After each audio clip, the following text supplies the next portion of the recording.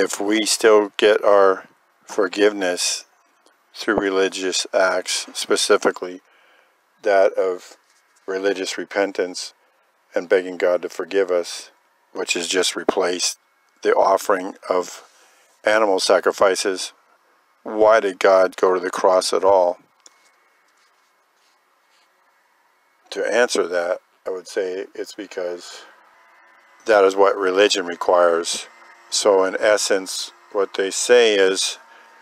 Jesus is still on the cross to this day, and his blood, in effect, flows from the cross like some sort of spigot. Every time you sin, you open it up through your turning from sin, and that blood then pours out and covers your sin, which is the same as the old covenant where your sin was memorialized, whereas the truth of the fact that through the eternal Spirit, his blood took your sin away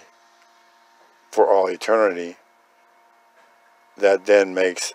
his words of full effect that it is finished regarding sin. Religion makes his finished work of none effect and keeps him on the cross in perpetuity.